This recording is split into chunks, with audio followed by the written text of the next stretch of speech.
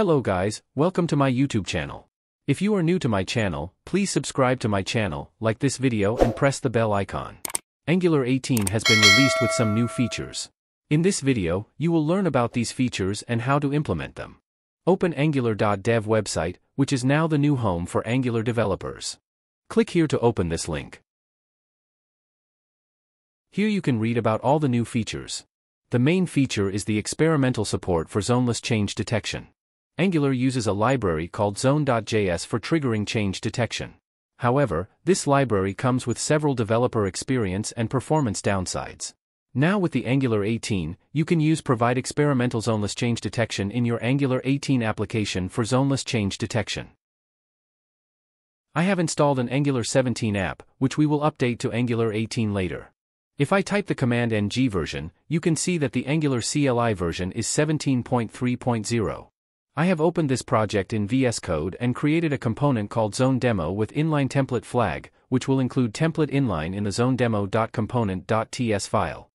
Here, I've created a property named message of type string, initially set to Angular 17 tutorial. Then, within the ng onInit lifecycle hook, I've utilized setTimeout to simulate an asynchronous task. After a delay of 2 seconds, the message is updated to Angular 18 tutorial. This demonstrates the use of Angular's lifecycle hooks for initializing component properties and handling asynchronous operations. Then we implement onInit and import it from @angular/core. In the template we display the value of the message property. Then in app.component.html I have added app_zone_demo_selector. In app.component.ts file I have added zonedemo component in the imports array and imported it. Now open your terminal and type the command ng-serve to run our app. Go to your browser. Navigate to localhost :4200. You will see the message Angular 17 tutorial, then after 2 seconds, it changes to Angular 18 tutorial. Reload the page and you will see the same output. Open console in Developer Tools and type Zone and you will see Global Zone Object, which means that our Angular app is using zone.js library.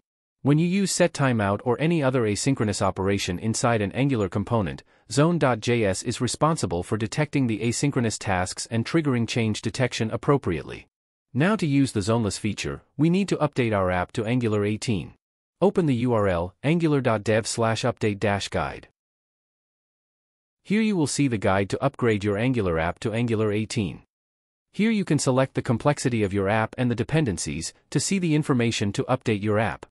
Then click on this button. Here you can see the guide to update our Angular 17 app to Angular 18. Angular 18 supports Node.js version 18.19.0 and newer. Then we need to run this ng update command to update our app to Angular 18. Angular 18 supports TypeScript version 5.4 or newer. First check Node.js version installed in your system. Click here and select Command Prompt to open a new command prompt. Now type the command node-v and press enter. You can see that the Node.js version is 20.11.1. Copy this command.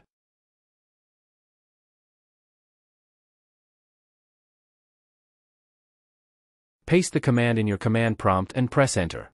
Make sure you have a high-speed internet connection, as you might encounter errors while updating your app. It will take some time to update our app to Angular 18, so please wait until the download is complete.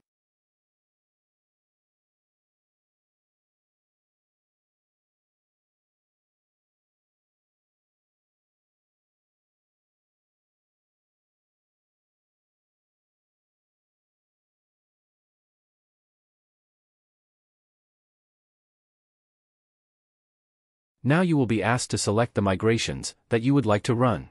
Just press space key and then press enter to proceed further.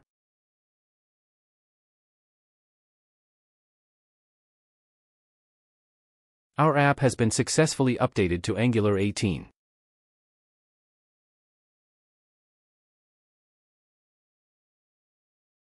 Open package.json file. Here you can see that the Angular version is 18.0.1 in dependencies and in dev dependencies, Angular DevKit and Angular CLI version is 18.0.2. Open app.config.ts file. Now to make our Angular 18 app a zoneless app, we need to provide experimental zoneless change detection in the providers array. Add provide experimental zoneless change detection in the providers array and import it from at Angular/core.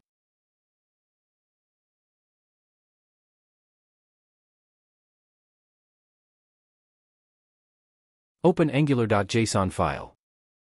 Remove zone.js from polyfills array.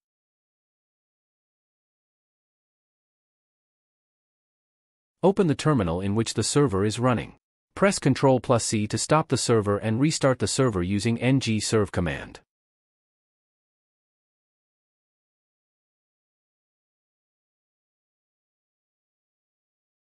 Go to your browser. You can see that the message Angular 17 tutorial is not changed after 2 seconds. Now if you type zone in the console, you will see an error, zone is not defined because we have removed zone.js from our Angular 18 app. Reload the page and you will see no change. Now to fix this we will use signal.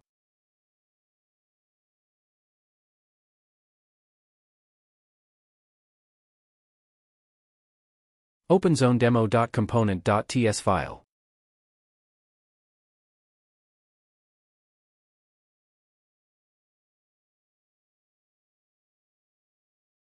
Duplicate this line and comment out the first one. Now convert the message property into a signal.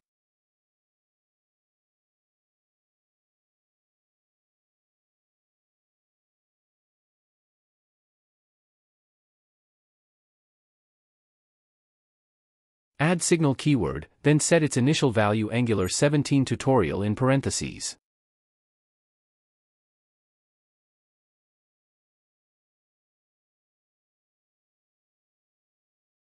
Import signal from Angular/core.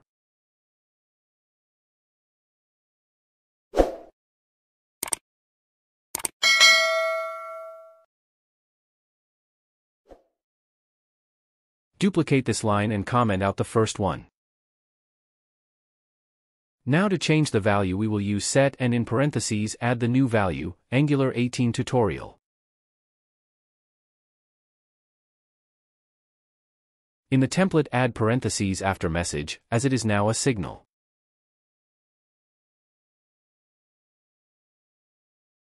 First we have converted the message property into a signal. Then we have used set to change the value of message signal.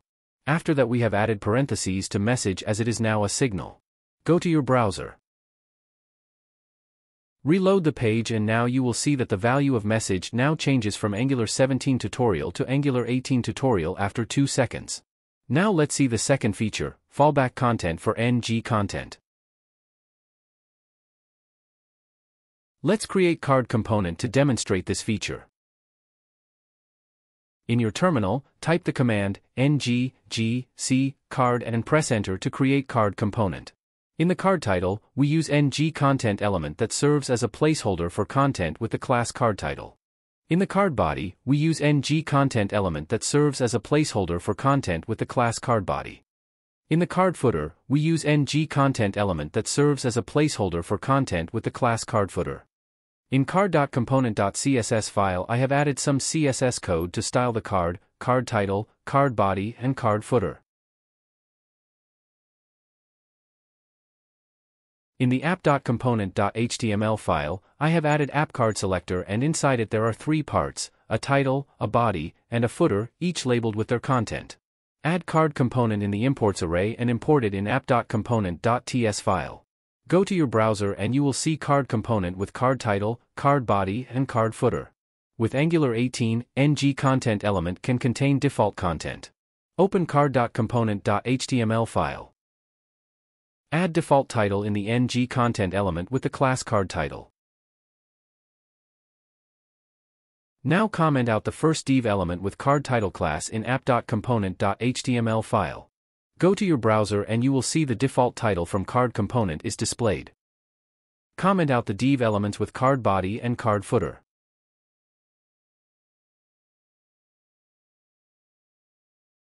Add default content in the ng content elements with the class card body and card footer.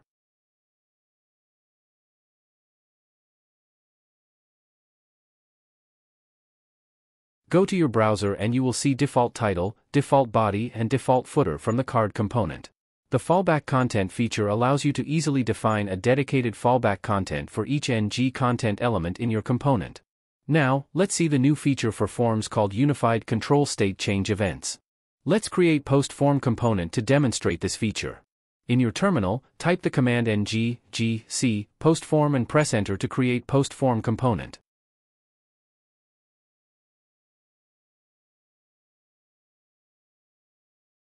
In the postform component, I have created a form group called postform using Angular's reactive forms approach.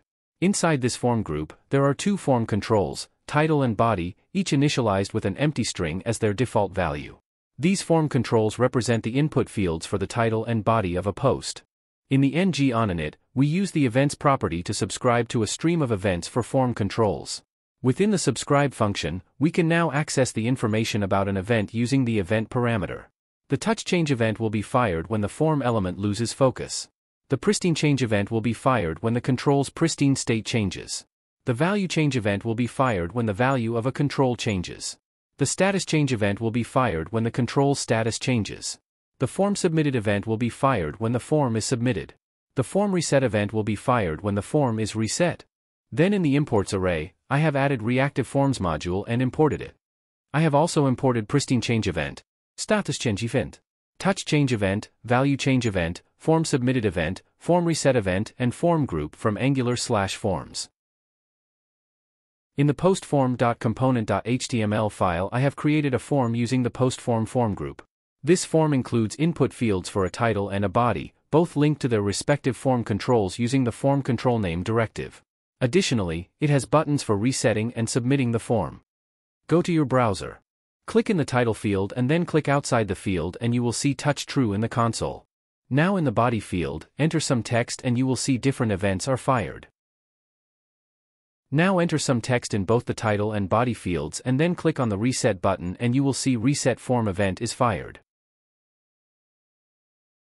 Now enter data in title and body field and click on the submit button and you will see form submitted event is fired. There is a new command added in Angular 18 to run the app, ngdev. Open the terminal in which the server is running. Press Ctrl+C to stop the server and type ngdev command to run the app.